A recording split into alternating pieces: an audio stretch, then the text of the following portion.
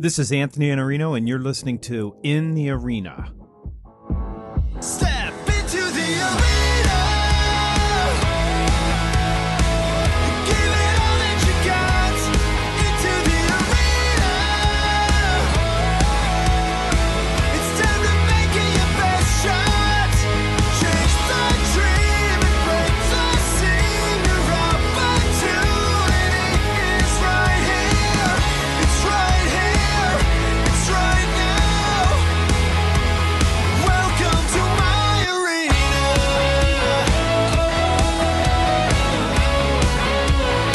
Yes, here we go again. So I'm back from South Africa. I spoke twice there, managed to get a severe cold, a sinus infection, and lose my voice, and then came back to Columbus and managed to get bitten by some sort of a spider or insect, so it feels like I have a gunshot wound through my right shoulder. But here I am, I'm back again, this time with a friend of mine. I have a tribe on the web that I was invited into some time ago, and that tribe has grown. There's now 30 or 40 of us that all write and coach and consult and speak about sales.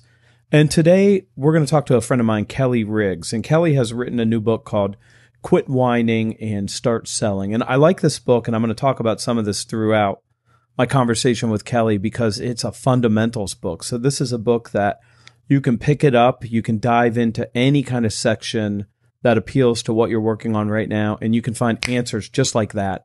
And that to me is the value of a book. Do I know how to apply it? Can I go and take something from this and start working right now? Kelly is a great dude. I'll put some links to his stuff at the end of this. And here we go with my friend, Kelly Riggs from my sales tribe. Hey, Kelly. How are you? I'm doing well, thanks. Okay, so this will be the first time I've introduced you to my community outside of retweeting and reposting some of the things that you've written. So can you give people just a quick intro to who you are and what you do? Well, I'm starting my 7th year, Anthony, as a consultant. I suspect in many ways just like you, clients all over the country, although I understand you're international as well, but deal with a variety of clients, a variety of different sizes and industries and those kinds of things. What I do is focus on 3 things. I really started out in management leadership and helping management teams become more effective as leaders, and that sprung out of my background as a sales manager. The second thing that I do, and it is really where I think I would have started if I was mapping my career, is I teach sales just like you do to both salespeople and sales managers, sales executives across the country, because I've got 3 decades of sales experience, and of course that's where the book comes from as well. The third thing I do is strategic planning, which, as you know, is an integral part of the sales process as well. So that's a little bit on my background. And so mostly consulting. Yes, consulting and training. Okay. And your book is called Stop Whining and Start Selling. So I want to start with whining, if that's okay with you. Sure. Actually, you started. Well, it's actually Quit Whining and Start Selling. And I say that because many years ago I found out there is a book called Stop Whining, Start Selling. There's no and it doesn't start with quit. Otherwise, the distinction wouldn't matter at all. Okay, well, we'll quit whining. Well, let's start with whining anyway. You bet. Salespeople make excuses, and you've got a list of them. Why do salespeople make these excuses, and what do you tell them? You've got a one-to-one principle that you end each chapter with. Why should they quit whining? Well, whining is counterproductive, first of all. You know, the reality is when we're waiting on others to create our success, we'll be waiting a long time. But it's just natural, I think. You know, people, when they fail or when they don't enjoy the success that they think they should, typically look for scapegoats elsewhere. It's someone else's fault, or it's our product's fault. It's the marketing the company doesn't do, or my territory's not big enough, or we're not competitive, or my price is too high, or something of that nature. But there's a recession, Kelly. Well, exactly. It's always the economy. And one of the fun things I like to say is, when we get a deal, it's because we're really good at what we do. But when we lose a deal, it's because of the economy. Exactly. Or my customer bought on price. Exactly right. And there's just never a shortage of excuses to go around. But I think the first step in becoming a superstar or a high performance player in anything is to first take on that mantra that, listen, if I'm going to be successful, it's going to be up to me, and I'm going to have to overcome these barriers, because the reality is it impacts everybody, not just me. That's right. And what's your one-to-one principle? Well, the one-to-one principle is victims make terrible salespeople. You know, especially if you're going to be a superstar. So you need to set aside the victimhood, the victim mentality, and instead decide to plan your way into success. Find the route that'll take you there, build a roadmap to get there, and then do the very best that you can to follow it, making adjustments along the way.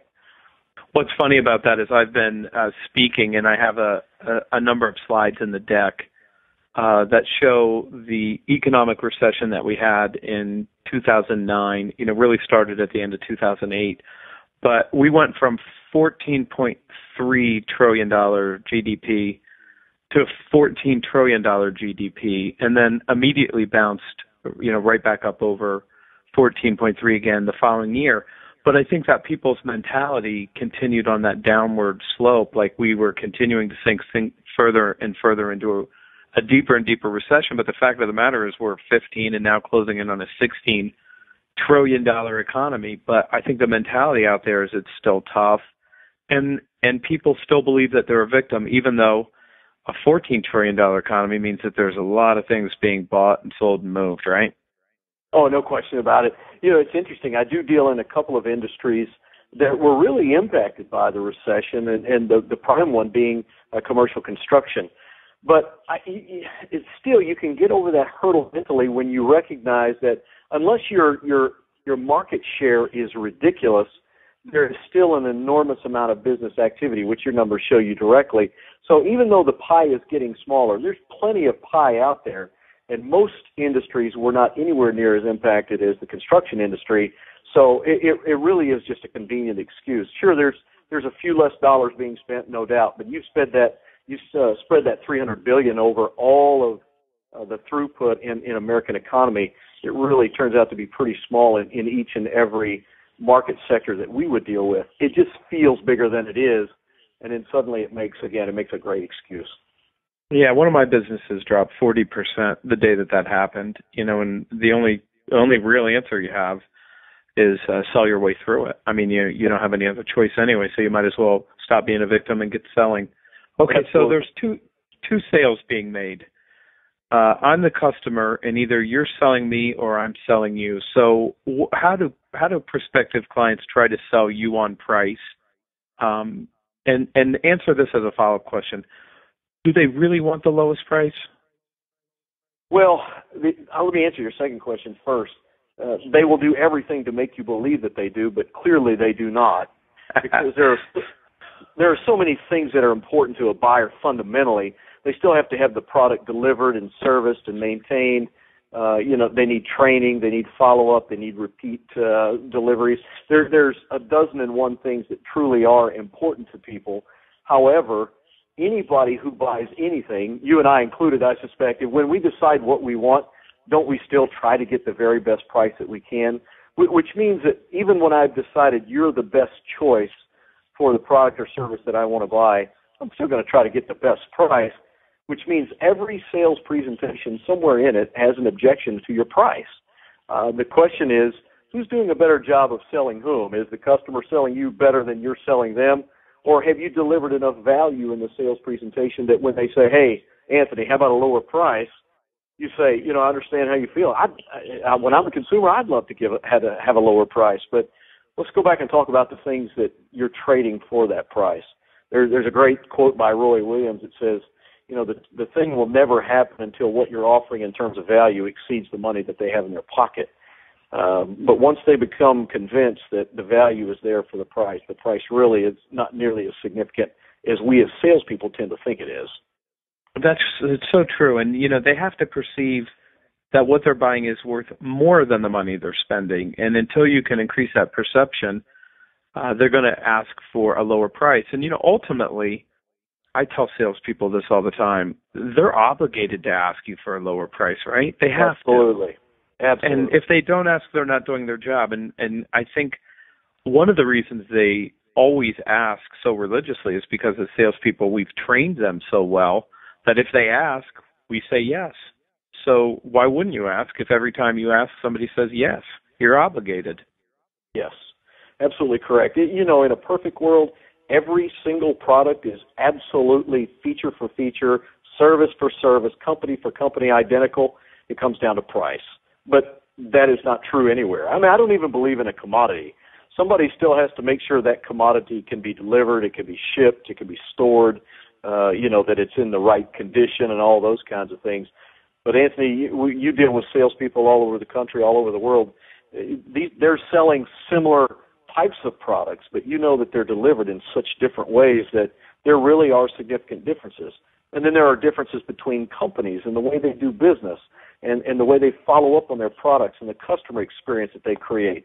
Each of those elements fundamentally alters the price.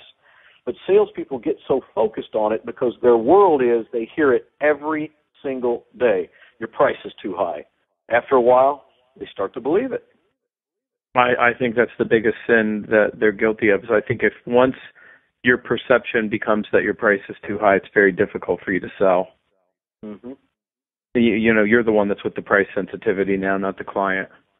That's right. I got a couple more questions for you right out of the book I want to ask you. So why don't we do a better job qualifying? And why is it such a critical component to selling effectively and selling well? Well, the qualification process is about ensuring that you're spending the one asset you have as a salesperson in the most effective way. We really deal in time and ideas. Salespeople, the only real thing that they have to work with is the time in the day, and so they have to get in front of as many qualified customers as they can during that time period. And by qualified, we mean they have a high probability of buying from us. We know who the right people are that are going to make those decisions. Our solution meets their needs very clearly and offers additional value. They've got the funds available and several other qualifying factors.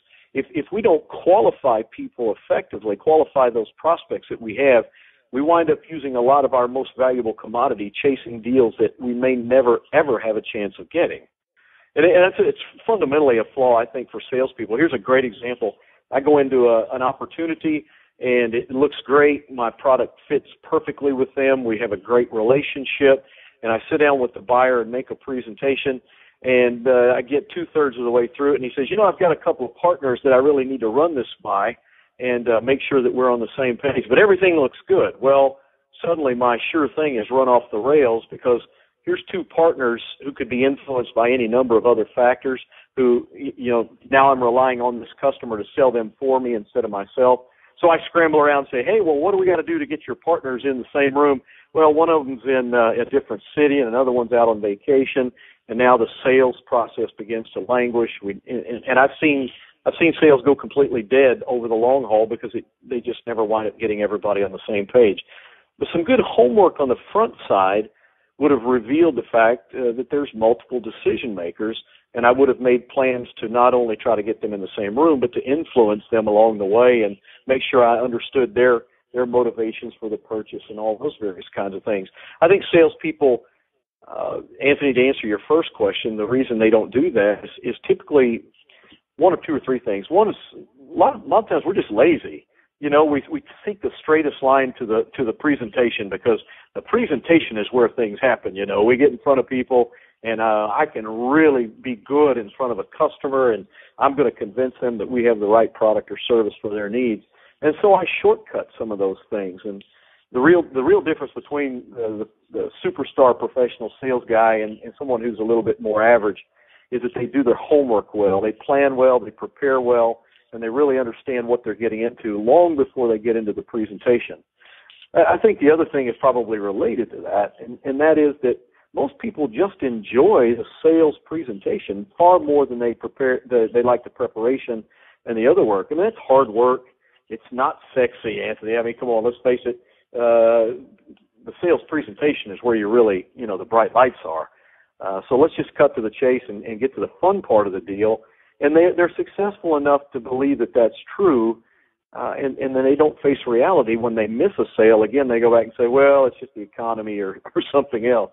So I think there's a sense in which The third aspect of it is related to the first two as well. Sometimes salespeople just haven't been trained, and that's where they need people like yourself to come in and help them understand that there is a process, a way of creating these steps towards a successful sale, and qualifying is just one of them. Yeah, I think it's mostly that we're hungry. I think it's mostly just that we're hungry, so everything looks like a deal. If you need to make your number, so if you need your number and this person's willing to talk to you, it looks like an opportunity. It's qualified as far as I'm concerned, right? Right, absolutely. But we do spend time and energy, and I like to think about qualifying as who can we really do the greatest amount of value creation for, because those are the people that they're going to understand our value proposition.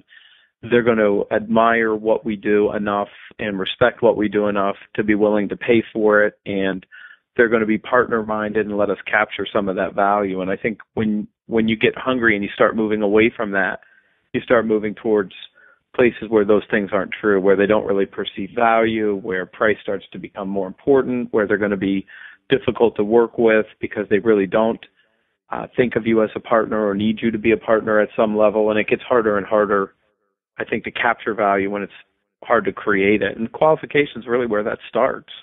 Yes, you absolutely. You either find people that need what you really do, what you're great at, or you don't. Your closing of the book, though, ends with, I'm still a relationships guy, and in my mind right now, the world that we live in is a world that's telling everyone that they absolutely have to be transactional, that they have to find a way to get to the lowest price, that all cost has to be driven out of all businesses, that people aren't willing to pay for more. And then you end talking about relationships, and I've written about this a number of times, and it's one of the foundational principles that I believe about sales. I do think that relationships matter as much as anything, and I think all things being equal, relationships win. All things being unequal, relationships still probably win. And it's more, though, than it used to be. It's more than just we have to be friends. I still think know, like, and trust matters, but you've got a list in the back of the book of all the important factors to relationships. What are some of those factors that go to strong relationships and in maintaining those relationships in sales and in business? Well, I tell you, I think relationship is probably one of those words that's one of the most misunderstood parts of the sales vocabulary that there is. Most people believe that if they've made a few calls on a customer and they've got their business card, they've traded a catalog, and they've brought in donuts or played golf a couple of times, or even bought a product or service from Anthony, they'll think, well, we've got a relationship. In my mind, that's not true. There are all levels of relationships in any kind of interaction. If you can just be dating someone, or you can be married to someone. You can be acquaintances with someone, or you can be deep friends with them. And I think sales is the same way. We tend to look at relationship as a singular word with one definition, but in my mind, a relationship really exists first and foremost if you've created a level of trust with somebody that they rely on you for solutions to other problems. They ask your opinion about things. That all that trust is built on a number of items. They believe that you're helpful and that you provide value for them, that you're responsive, that they can count on you in a pinch, that you bring more than just a product solution to the table. You bring ideas and application. They have confidence in you. They perceive less risk in dealing with you. In other words, that relationship, quote unquote, trans something that's just superficial in nature. It's taken on a whole life of its own in terms of that trust factor. And once you get there, again, we talked about the whole price issue. The price issue becomes secondary. I didn't say unimportant, but it becomes secondary because then they're really hesitant to go with another vendor because they're not getting you and all that you bring to them as a part of that relationship. And I'm in your camp. I think in the final analysis, everything about it, about the sales process, hinges on a good relationship. But it's not just in knowing someone. It's about what you bring to it in terms of value and trust and confidence and risk management, all of those things. Yeah, I'm calling them level 4 value creation, and I'm referring to these as relationships of value. It's more than we go play golf, although that can be part of it. I'm not saying that friendship at some level and that we have this kind of relationship where we're human and personal doesn't matter, but the other part of it matters too. And I mean, your list is a good list for salespeople to look at. It's way at the end of the book too, and it's about you've got things on there like trusting the company, confidence, perception of risk, which I think so many salespeople underestimate how much work they need to do in explaining the risk to their customers because they don't have the right perception, and understanding their business and their values and being easy to do business with. And all these things roll up into what your overall relationship looks like. And it's such an important picture.